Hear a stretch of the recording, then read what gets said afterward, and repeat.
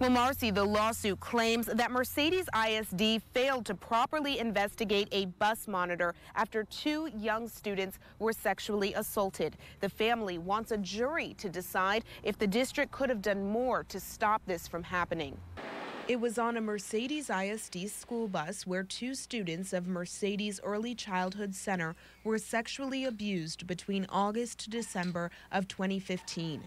The bus monitor, Eric Beltran, was arrested on 4 counts of indecency with a child in January.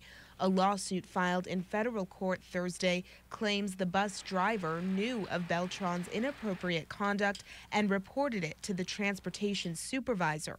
No further investigation ever happened, the lawsuit states. The district cannot comment at this time because of the litigation process, and it may influence the findings. Although Mercedes ISD Superintendent Daniel Trevino cannot comment on the specifics of the case, he says Beltran no longer works for the district.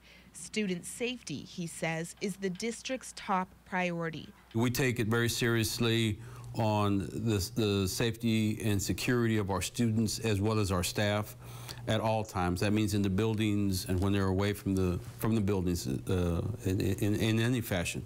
The lawsuit asks for compensation for the mental and physical harm the children went through.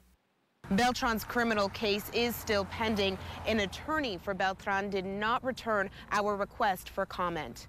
In Mercedes, Annalise Ortiz, CBS 4 News and ValleyCentral.com. Thank you, Annalise.